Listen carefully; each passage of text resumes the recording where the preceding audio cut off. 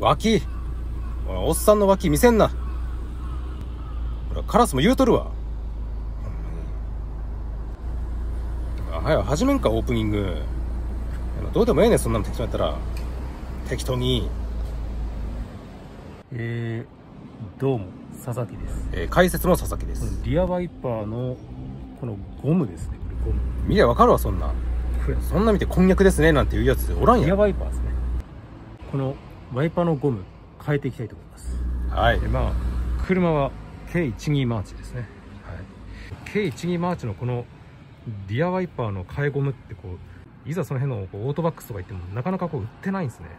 もともとこの純正のワイパーゴムって長さが 305mm なんです、ね。そこは300に統一しろ。305mm。305mmの需要って何？ここにこの爪の引っかかるストッパーがついてないやつ。そう、ストッパーフリーなやつ。ストッパーなしでこの305mmはヨーロッパ規格なのでしょうか。全然売ってないですね。そら日本じゃ売ってないわ。ちょっとこれに近い長さで汎用品のゴムで対応するという感じになるんですけども、他車種流用の間違いですね。これですね。 NWB ってやつ GR41 番 300mm TN タイプの 300mm、純正より 5mm 短いですけどもちゃんとつきます。 6mm 幅の TN タイプってやつ、要はこのストッパーがついてないやつですね。はい、これで代用すると。この年式の車種用であれば使えるという感じですね。これ見ると初代キューブには使えるってなってるんですよね。 300mm ね、初代300で2代目で 305mm。 なんでその 5mm 伸ばす必要があったんや。たった 5mm で 5mm 伸ばしたとこでなんかメリットある？ 300 でええやん。なんで 305mm で。オートアルズで売ってなかったんでもうカインズで買いました。470円くらいだったかな、500円するかしないかくらいですね。安いということでこれをつけていきます。オートアルズだとPB 商品、オートアルズブランドのワイパーゴム売ってましたけど、フリーサイズってやつ。でもフリーサイズ買うと一時切んなきゃいけない。めんどくさいもんね。でしかもカインズ売ってるこれよりも若干高いのに、高い上にカットしなきゃいけないって何のメリットもない。はい、失敗しますよ。見とってください。失敗しますんで。ポン漬けさっき言うてたのに。ほら抜けた。ね、もう入れるの必死すぎて上の方抜けてるの全然気づいてないからね、これ。ほら来た。ほら抜けた。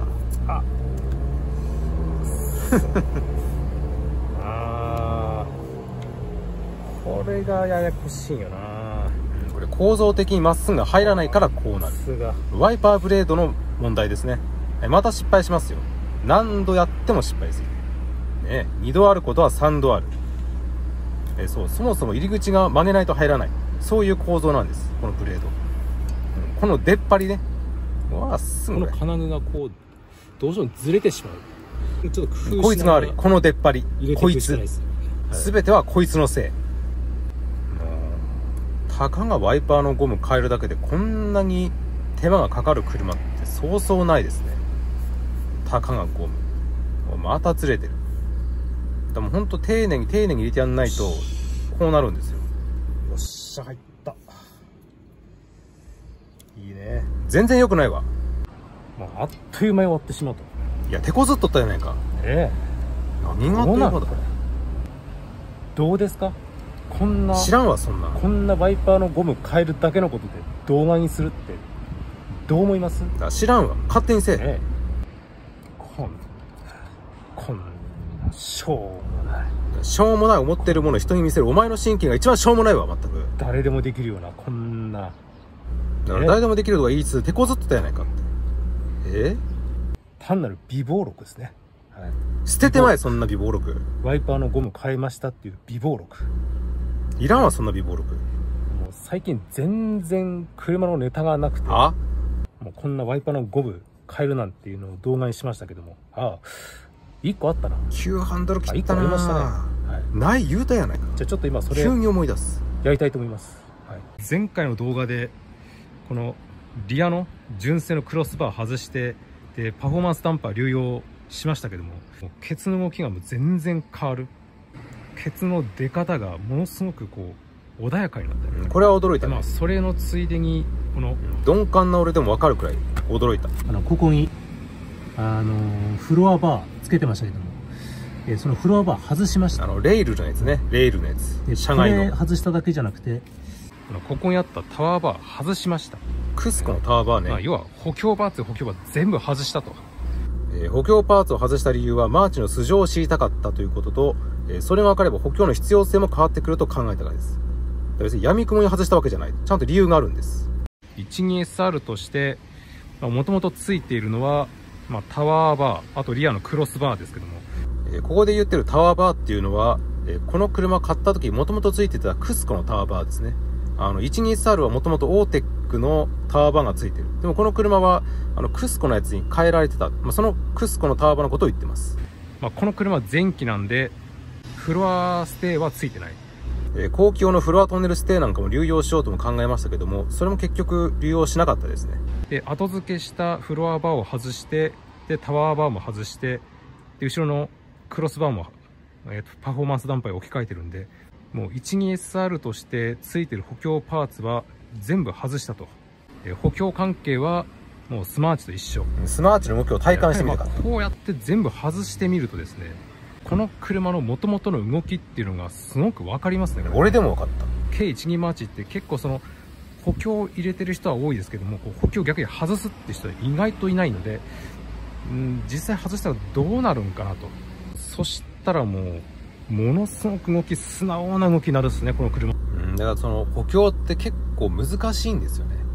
手軽につけられるものだけにいっぱいこうつけたくなっちゃうんですけど、あとそのつければ補強すれば何でも良くなるっていう風にこうどうしてもそういう印象があるもんですから、なんかつけたらつけた分だけ車が良くなるみたいな、走りが良くなるってこう思われがちですけども、結構その補強って力を逃がす方もちゃんと考えてバランスよくつけていかないと、ただただこう乗りにくい車になったり、ものすごくこうギャップとかで跳ねやすい動きになったりとかって多分にありますんで、そこはよく考えてつけていかなきゃいけない。ただこの 12SR の場合は純正でもういろいろ補強パーツついてますんで、だからそもそもこのマーチの素性を知らないんで、もう全部ついた状態で乗り始めてますんで、どういう効果があるのかわからなかったっていうのは正直あります。なのであえて外したことによって素性を確認したかった。それが一番の理由でしょうかね。ただなんとなくちょっと全部外しすぎた感があったんで、バーをつけないまでもここのストラットタワーの部分、この部分のなんか強度は持たせたいなと思って、このブラケットだけ残しました。こっちもそうですね。